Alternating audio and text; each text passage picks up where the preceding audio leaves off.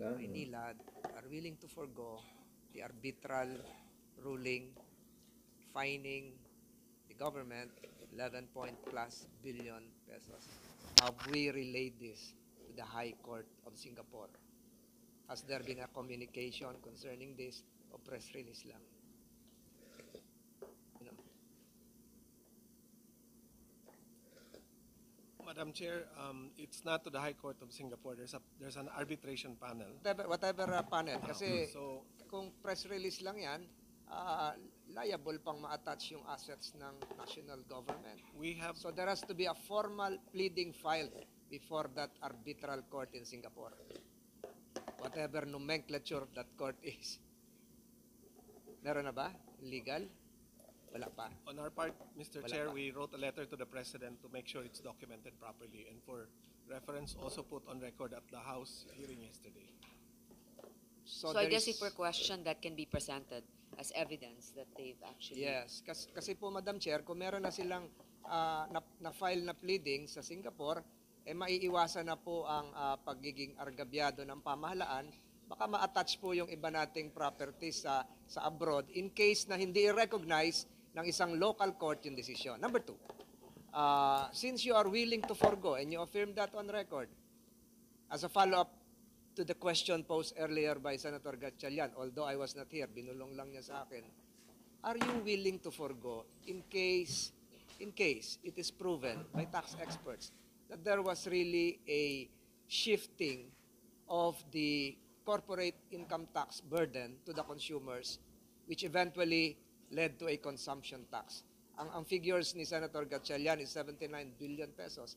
Are you willing to refund, reimburse the consumers in terms of rebate relative to that CIT spread out in the bills of the consumers? Can we get that straight? Yes, sir. Actually, ho, So yes sir, payag kayo? wala ho kasi isa sa uli dahil wala ho kaming siningil na taxes sa consumers. Pero yung lumalabas kanina, yung mga ibang mga expenditures were shouldered by, babalikan ko yung kwento na kanina na umpisa, yung mga borders ni Romina, napunta sa gastusin ng taong bayan. Kasi ho yung regulatory office ho natin, hindi na ho nila sinusunod yung nakasulat So doon. the answer is, So wala hong taxes talaga ngayon sa tariff at wala ho kaming nakokolekta para sa taxes. but there was a statement before, Madam Chair, there was a statement before coming from MWSS na hindi talaga nagbayad ng corporate income tax at ito ay kinarga ng pinasan ng taong bayan.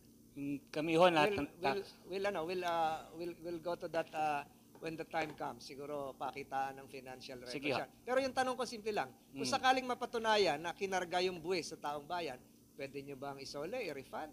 Yes or no lang yan? kung mapatunayan ho, sige ho. Thank you. Mr. Mendras. yung kinolekta, kasi wala na ho kaming kinolekta from the customer since but prior to that we followed po the concession agreement, kaya nga ho tayo nagpa-arbitrate to find the proper treatment for that. Non-interference yun. Aspect ng non-interference yun. So, answer is yes or no? I'm not at liberty to answer because I'm not a No lawyer answer. po, so None I'm of the sorry above. po. Last question, Madam Chair, relative to the statement read by Administrator Salamat that apparently MWSS is conforming with the decision of DOJ that it is about time that we reinstate the original terms 2022. May 6, 2022 for Maynila Water, May 7, 2022 for Maynilad.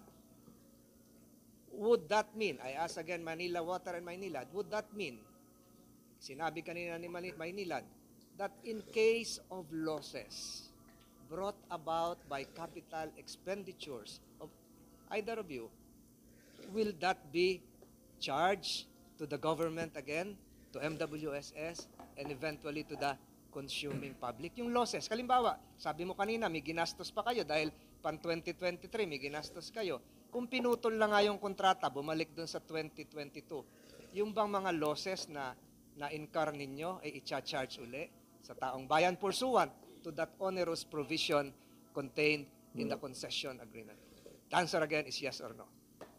Ako po hindi pa ako makakasagot. Kasi Sinagot mo kanina, sinabi mo 2023. Ay, po, Paano naman yun? May gastos kami ng 2023. Paano naman kung panindigan nga na hanggang 2022 lang? So yung losses ninyo, that will be considered as a loss. Yung ba ay i-charge nyo sa pamahalaan and eventually sa taong bayan? Yes or no? pag-uusapan po yata. Pag-uusapan pa. Okay. For Manila The Water, same, Your Honor. pag-uusapan. But that's all, Madam Chair. Kasi Senator, meron talagang provision dyan na nagsasabi rin, protection siguro sa kanila, na talagang pag meron naman silang mga naiambag na kapital, basta na-deliver na, hindi lang yung inuutang pa lang, no? Yung, kunyari, naglagay sila ng tubong ganyan, pero nakita naman talaga na nandyan yung tubo at napapakinabangan na, yun lang siguro, pero para sabihin na umutang pa lang pero hindi pa nagagasta, I don't think that's fair at that particular point. Just to clarify. Madam Chair, one more point. Kaya ako po nasabi yon kasi nga kung sakaling ibalik yung expiration ng contract sa 2022, ay baka mas maraming i-claim na losses dahil gumastos na kami, nag-import na kami ng mga ganito, nag-invest na kami ng ganito, thinking na hanggang 2037 kami.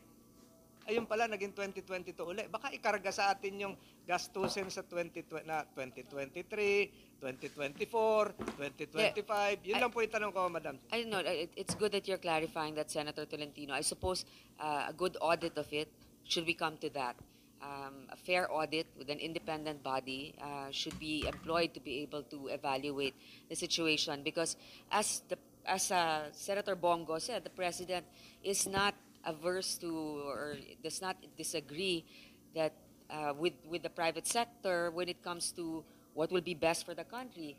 In fact, have been business friendly in Davao. So I'm sure that the government shouldn't also allow undue losses, especially when it comes to capital expenses that were already delivered to the public.